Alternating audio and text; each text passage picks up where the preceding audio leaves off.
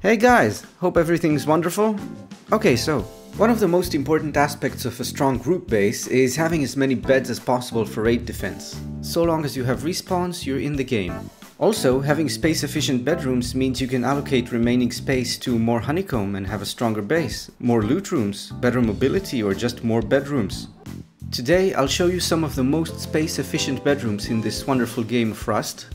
So let's make it short and sweet.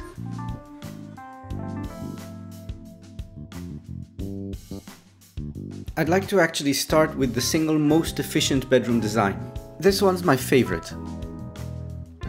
To build this one, you just need to have 3 triangles free somewhere in your base.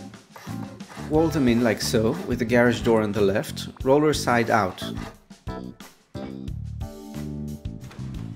The first bed goes tightly against the right wall. The second one as straight as possible from the wall to the door. If done right, a locker will fit here and a small box there.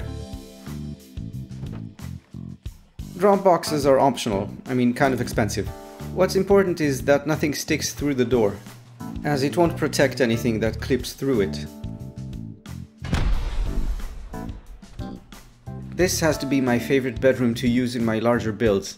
Sometimes I like adding an unlootable locker on the left, because there's nothing more annoying than a failed offline raid still making it out with your kits. Oh, and of course, you can flip the layout if necessary. Now this one, it surprised me that it's even possible. You can basically plop these guys down in almost every build. Again, just needs some precision. Garage door goes first, then locker, snug against the right wall. And try to fit the bed within the triangle as much as possible. It'll clip a bit over the triangle, but don't worry, the door will cover it. A campfire for some extra storage and... see? Nothing clipping through. And yeah, these little guys just fit anywhere.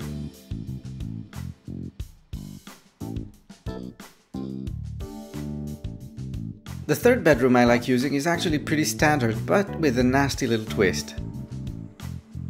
Oh, the number of raid defenses we've won with surprise turrets. Again, simple but needs precision. First the door. Locker goes snug against the right wall. Bed tight against the left wall. The turret should be positioned like this, with the legs slightly clipping out of the room. Nothing should clip through the door though. If done right, a barbecue will fit between bed and locker, along with 2 small boxes.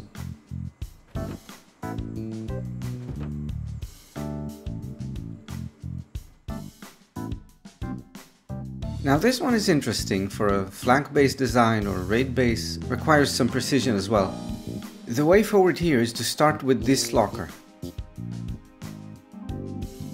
Try not moving your mouse so that you maintain a straight alignment and just ram the bed into the locker.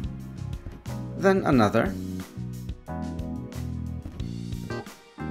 The third and fourth are a bit more finicky, but there we go. From here, the last 3 lockers are easy. Just make sure to rotate the last 2 so that the key locks are always accessible.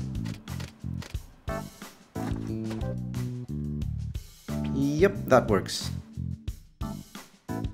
So these are definitely my go-tos, and I hope these ideas will help you squeeze out the most utility out of your build cost budget so that you can play more and farm less. Also, from my experience, if you design your base around very efficient loot rooms and bedrooms rather than just adding them wherever, you'll tend to end up with stronger builds, having better utility and more space for honeycomb.